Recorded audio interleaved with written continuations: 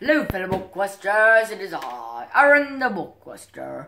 Today I introduce you to this great almighty book, Skulduggery Pleasant Resurrection. You can't keep a dead man down. A lot have changed.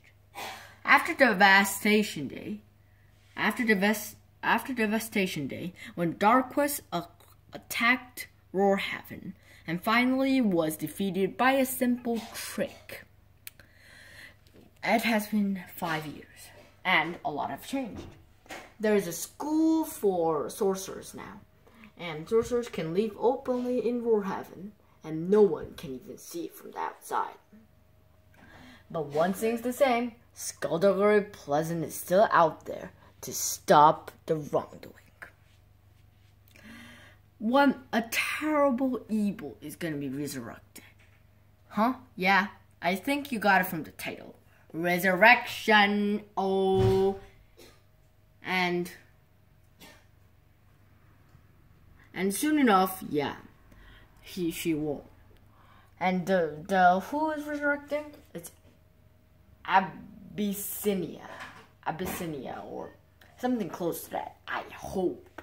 And she's Skulduggery's ex-girlfriend. I mean, when he was Lord Violent, going all crazy and murdering people. For her, killing was like breathing. She was the queen of the Darklands, and she must be stopped at all costs. She's influencing minds of killers and murderers, convicts and villains to make an anti-sanctuary. They are trying to make an all-time war between sorcerers and humans. I mean mortals. You know what that means, right guys? That means Skulduggery Pleasant has to go out there and stop her. Well, and they do. They also know that in Corval Academy,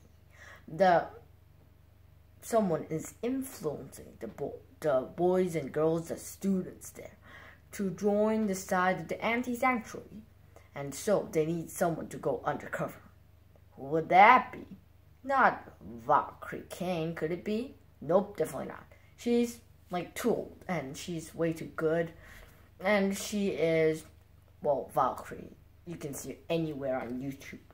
And so they found someone who blend in and no one notices him. Omen Darkly. He is not cool. He's not dead. Neither Skulduggery or Valkyrie. But he still would do a crucial job in the battle about to come. And then Smoke. A mage who has the power to mind control people. Managed to touch Skulduggery, making him his, well, servant basically, and he joins the anti-sanctuary. Skulduggery. I mean, it's not like the real Skulduggery, but he still does. I mean, that's kind of sad. And yeah, that's basically everything. And in the end, of course, Skulduggery and Valkyrie prevails. I'm not going to tell the details about that. It's a great book, normal classic Skulduggery Pleasant.